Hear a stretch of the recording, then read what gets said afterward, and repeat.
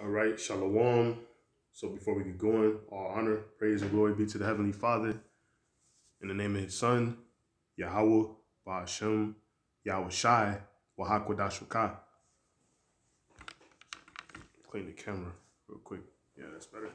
All right, so double honors to the elders over at the Great Millstone who rule well. Also, Shalom, Wa Barakim, meaning peace and blessings to the hopeful elect. Hopeful elect being the men teaching this truth, the truth of Yahweh Ba'ashem, Yahweh Shai, in sincerity in the four corners of the earth where we have been spread. Also, Shalom to the 1/3 of Israel. All right, the 1/3 being those men, women, and children that are written to be saved from the destruction, that's written to happen here on this earth, but mainly here in America. All right. So before we get going, this message is specifically to you so-called Negroes, so-called Latinos, and so-called Native American Indian people. All right. Those you spread abroad, you are all, in fact, the Israelites of the Bible. All right. You're the people of the book. And this book is for you. It's your heritage, it's your history, and it's ultimately your salvation. Those of you who come back to your heritage, it's all here. And this message is specifically to you. All right. So Lord willing, through these lessons or through this lesson specifically, you could be edified, and ultimately grow in the spirit, and learn something. All right. So go get going. As you can see, I got the image pulled up here, and it's the objects and mirror are closer than they appear. All right. So, ultimately this lesson is, just going to be going into how, the things that are in your mirror, when you're looking in the mirror here, you're looking behind you, that rear view, things that you have left behind you, to ultimately pursue this, pursue the truth. You were once in the world. All right. Then you found out, that the world was a lie, was a scam. Everything was deception. So you came into the truth, ultimately, because you were probably looking, for reality. All right. So you gave up on a lot of things, fake hopes and dreams, things that you thought that you were going to be obtaining to within the world that, had no real dealings, nothing that was real. It wasn't anything. It was all vain, so you come into the truth and you're still in the world. You still live in the world. Not that you're part of the world, but yet you still are living in the world. And ultimately all those things you let go, they're still in close proximity. Physically, mentally you have left those places, but those things are still lingering, if you will.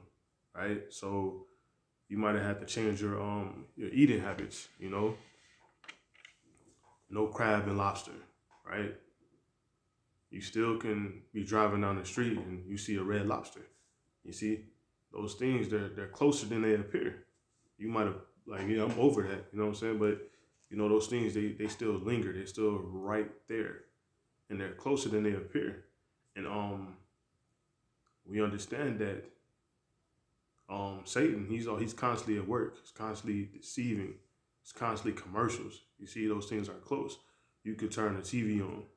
You might be watching something, even at YouTube at this point, the commercials. Red Lobster commercial pop up, bubblegum shrimp commercial pop up. You see, and that was maybe something that you dealt with in the world heavy, and it's like a teaser. It's like teasing you because ultimately you're still in the world, and these things that you have to leave behind that are of the world, they're still in close proximity because, again, we were left to be in the world. All right, so that's sort of what this lesson is going to, just realizing and keeping that reminder on yourself that you're going to be constantly tested by the world when you come into the truth. The world is going to constantly be trying to throw things at you to lure you back in, to drag you back in. right? You came into the truth, you had to give up pork. Baconator commercial come on. You see? You know, for those of you who have problem or who in the world were eating pork, you know?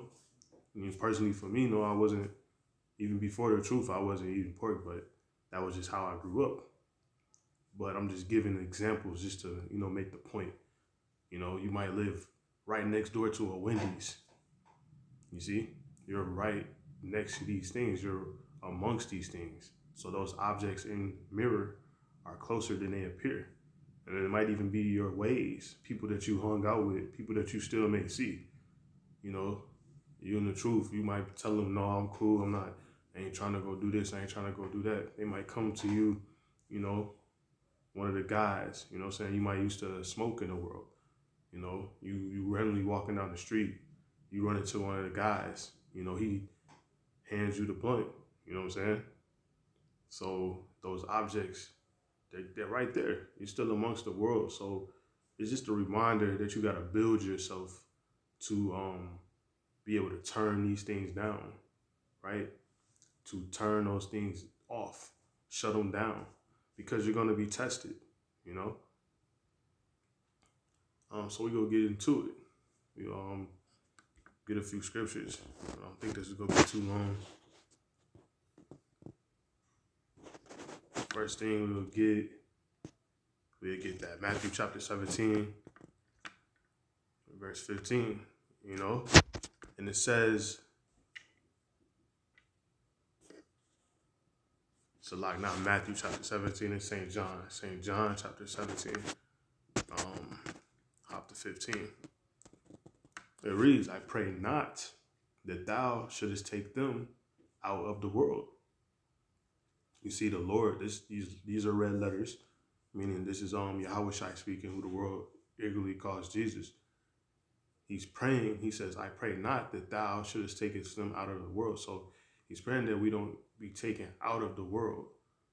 Again, we're going to be amongst the world, and all of these things that we have to leave behind, they're in close proximity. They're very close. They're still, you know, close by, you know. It might even be an attitude that you had to obtain, right? To put up with the world. You know, you treat the world a certain way. You might have to shake and maneuver, you know, be Jake. You got to supplant. You might have to supplant the world so much, but you don't want to bring that same mentality towards the brotherhood. You know what I'm saying? And it's just because these are things you have to work with to obtain and stay steadfast in his truth until we get up out of here. But all of these things are little things that might be distracting you from being the best you could be in his truth, distracting you from fully obtaining, fully realizing, you know, the scriptures, because that's what we're here in the truth for. We're here to realize this book. We're here to take it, live it. You know, the brother Sharayat, he got a great way of saying this. Is like he say, like, is it your life in the truth, or is it the truth as your life? You know, and that's paraphrasing, but it's somewhere along those phrases. And once you become to understand that mentality like that, your life should be the truth, or your life is this truth. You see, your life are these scriptures. That's where you should be at with it. It shouldn't be my life and then the truth. Because when you're doing that, you're pretty much you're stuck in an in-between point, and it's making all of those things that, you know, you might have dabbled with in the world, is making them that much easier to be right there in your face, to be pulling you, to be dragging you back. Because those objects in that river, those things that you thought you threw behind you, they're still close, according to the scripture here. Because it says, I pray not that thou shouldest takest them out of the world, but that thou shouldest keep them from the evil. You see, the Lord just prayed that we were kept away from the evils. And those things that are tugging you back, or those are all the evils that he's praying that we are kept from. So with him saying this, we know the evil is going to be there. We know we're going to be tempted. We know we're going to be tried. You know, and sometimes you just need to be reminded that these things happen, and they happen to everybody. Some people are more subject. Some people have a harder time of leaving that behind. Some people might be having to, they might try to take that trip real quick, you know, go to Wendy's, you know, grab a Baconator one more time. You see, that's all folly though, man. That's gonna get you destroyed. You know, lying. You might have had a problem with lying in the world. You lie in the world so much that you come around the brothers and you lie. And you supposedly put that off. You thought you put it off. You end up catching yourself in the middle of a lie in front of the brothers, lying to your brothers. And it happens. You see? And that's these things that you have to consider about yourself. Consider these things because they're here. It's apparent. And they happen. So the Lord's praying that we are not taken out of the world, but that we should be kept from the evil that's here. So that's what we have to pray for. We have to pray that we kept from those evil ways, those evil things. You know, everything that you put in your rear view that you couldn't bring forward with you into the truth. Because when you step on the other side, if you will, when you leave the world, you forsake it, and you come into the truth, you're supposed to be following that straight gate, right? It's a straight road that we're heading on. You know, we have the road play, we have the map, you know, we have the actions we have to take. Everything's written out. All we have to do is perform. We perform what this book said, and then we realize it. We make it a real thing. We make our lives the book, or the book our lives, however you want to put it. But that's what we're pursuing. We're not having one thing and then the other. We're not having a life and then this. We're trying to be in sync because that straight gate, there's only one way. There's only one way, and it's plain and simple, and it's written out already. You don't even have to think. You just have to do. You have to learn. You know, you have to obtain the knowledge so you can be wise and, you know, ultimately play out the works. Be a doer, you know, not a talker. This is Matthew chapter 7, verse 13. And this is, again, red letter. So this is Yahushua speaking, you know, who the world ignorantly calls Jesus. He says, enter ye in at the straight gate. You see, that's a commandment. That's where you need to enter in. You know, you're coming into the truth. You just got off the road. You just left the world. You need to be entering in at the straight gate.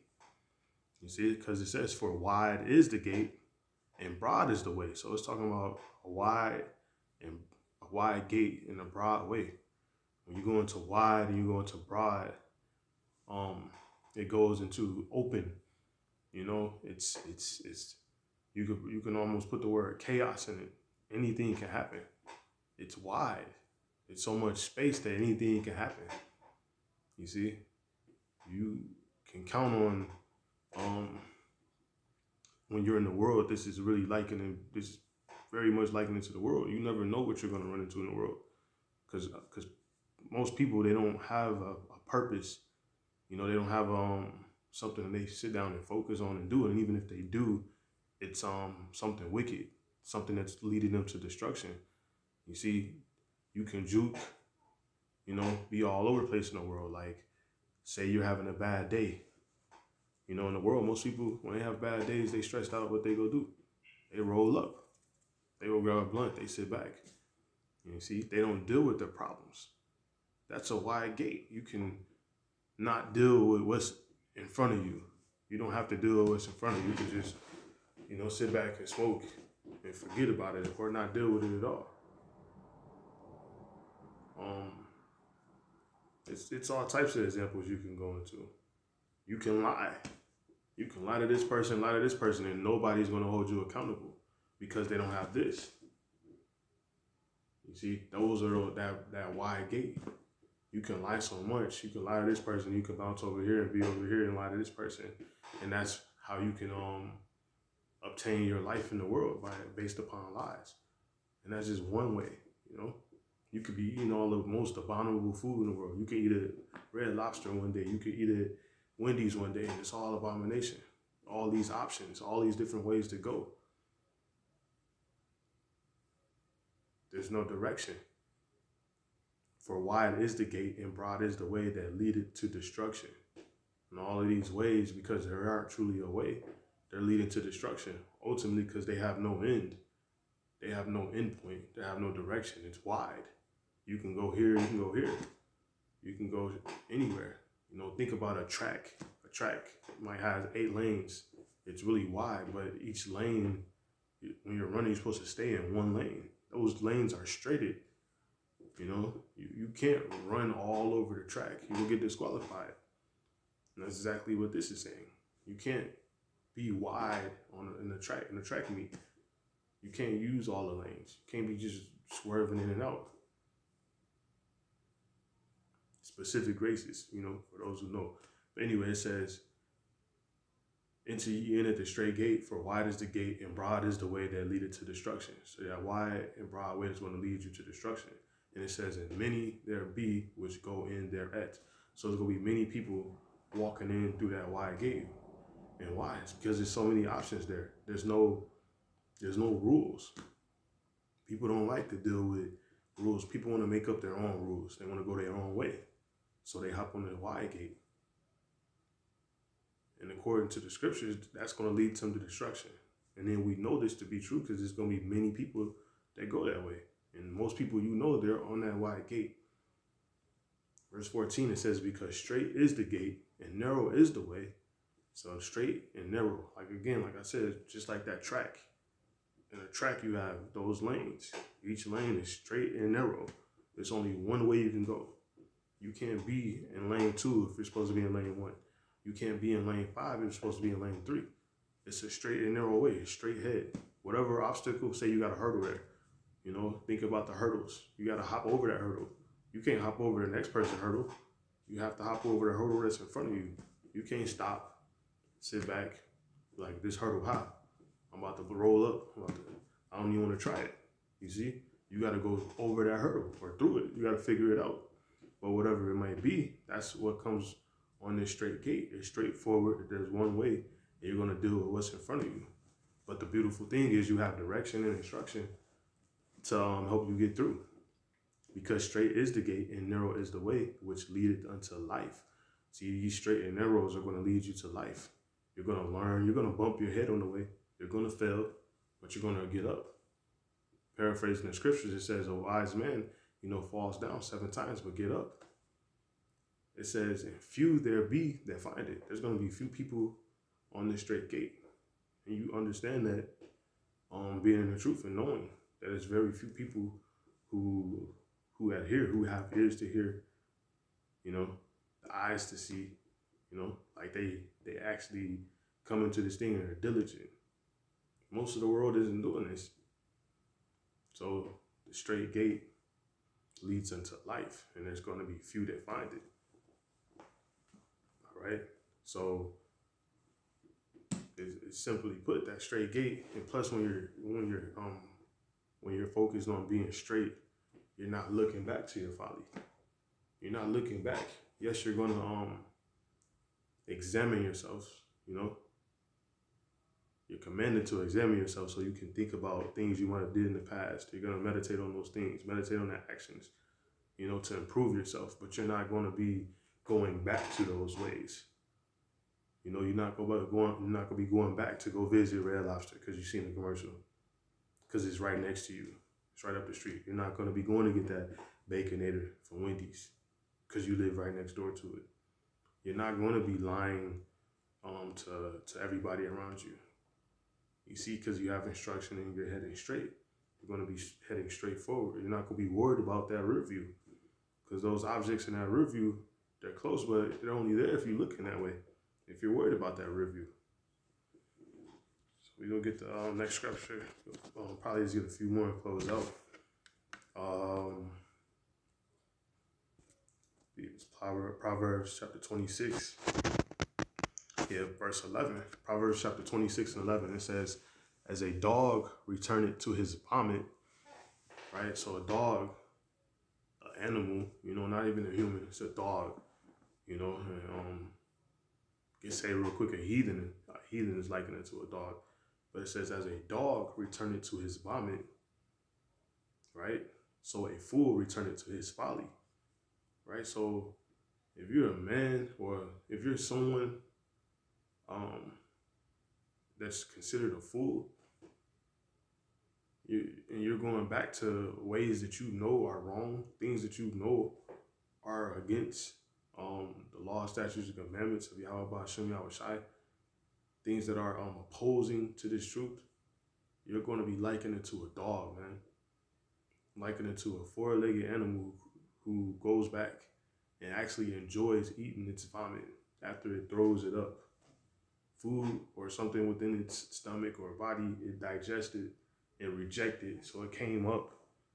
You know, a dog goes back and it licks it up and it enjoys that taste. It wants it. A dog will go do that over and over again. A dog will throw up and lick up his vomit. You see? And that's how you are likened. That's what you're likened to. You're reckoned to be a fool, and you're likened it to a dog that goes back and lick up his vomit. And that's a fool returning to his folly.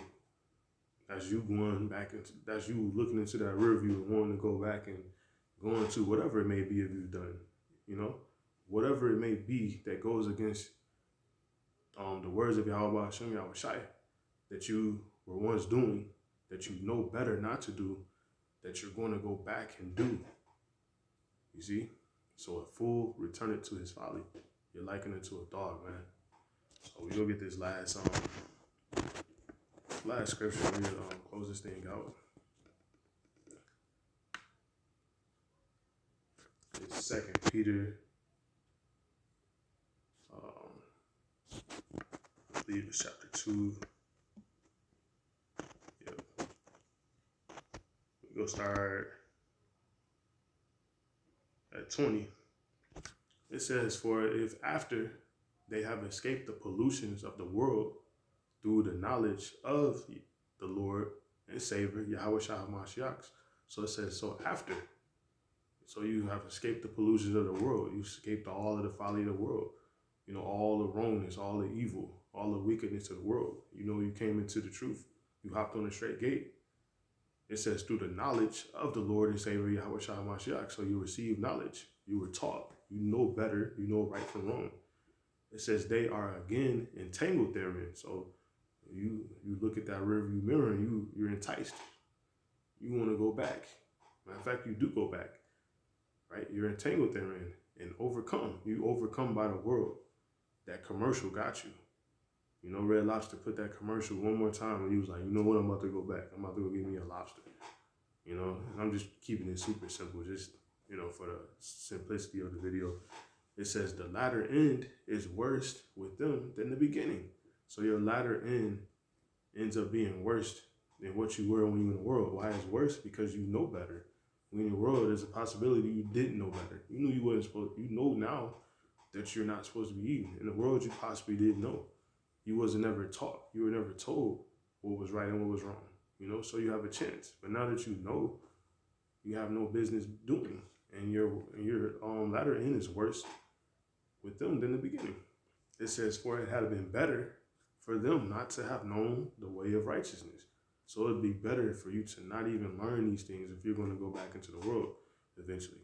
It's better to never got the knowledge. If you're going to decide to take a peek in that review and want to go back and get those things, you know, not to examine yourself, not to meditate on them and learn through, but to actually go back and retrieve those things that you so-called left behind you. It says, for it had been better for them not to have known the way of righteousness than after they have known it, to turn from the holy commandment delivered unto them, to turn from this, to turn from your true power, to turn from your true heritage, to turn from true life, actual life, not life that the world offers you, but real true life. You know, salvation, you know, understanding, true understanding, you know, not just lies, you know, coming to something that's real. Because that's probably why you came into the truth, is because you wanted to obtain true life. You wanted something real, possibly. You know, that's if you're sincere, you know, but you're going to be going back. You go look into that review, you go see those things, and they're going to light up to you, and you're going to want those things. It says it's better that you didn't know the truth in the first place. But, verse 22, it says, but it has happened unto them according to the true proverb, you know, which we just read. It says the dog is turned to his own vomit again. So, you know, once you once you come into this truth, man, you have to really learn to be diligent. You have to learn how to contain yourself. You have to learn how to keep yourself out of the way of danger for yourself, for your own sake, for you to grow, so you can truly obtain, so you can truly make these scriptures true and correct yourselves, you know. And again, I'm gonna say, you're gonna fall, you're gonna fail sometimes, man. But when you go back and you know better, and you licking up your vomit, you're likened unto a fool. And the Lord, he says those who hate me, they love death. And to love the Lord is to just simply do his commandments. All right? So